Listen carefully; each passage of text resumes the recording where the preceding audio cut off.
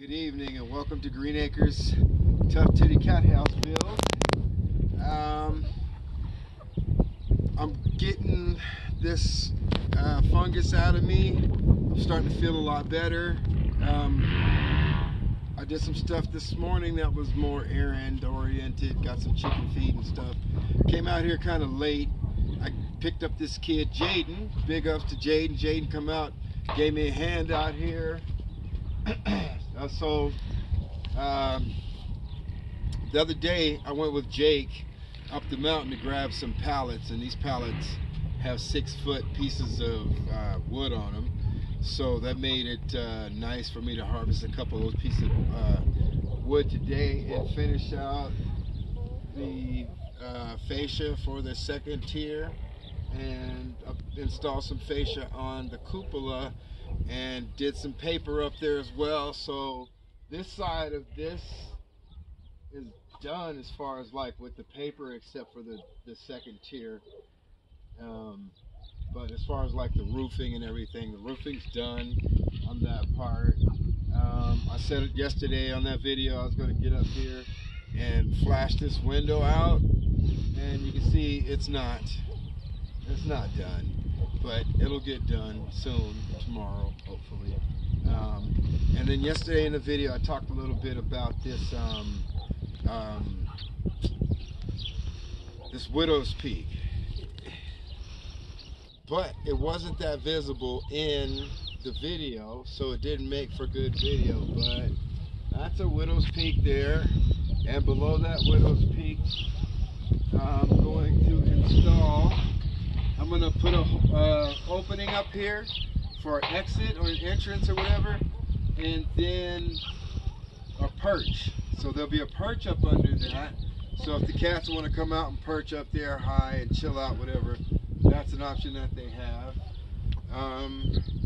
Also, yesterday I installed a door frame. When we went up the mountain to get the pallets, the guy had a bunch of I think they're 16-foot 2x6 weathered. I think it's redwood, maybe. It's pretty hard stuff, and it's just nice and weathered. And I decided, I'm kind of glad I waited and didn't go ahead with starting on the outside, because this is a really awesome wood. Let's go around here. Follow me. We'll take a look. But yeah, it turned out this is just perfect for what we're doing. So I installed that frame in there yesterday. This is the wood, and I've got a lot more of this right here. So I mean, this is really awesome. We love this feel, and yeah, we'll be taking off with that pretty soon. But I'm glad to be getting most of the fascia done and be done with that, and get those last couple soffits in, and wrap that whole thing up so we can literally get this thing, finished and get it all sexy looking. The plan is to install a light here, and that'll be a red light. And then over here on the widow's peak, there's also gonna be a red light, which would be pretty awesome. If I can't put one, I'll put two, and just kind of shine them onto the perch that'll be up there. But I think it's going to be a really neat look when we get done with that. So we're getting back on track with things.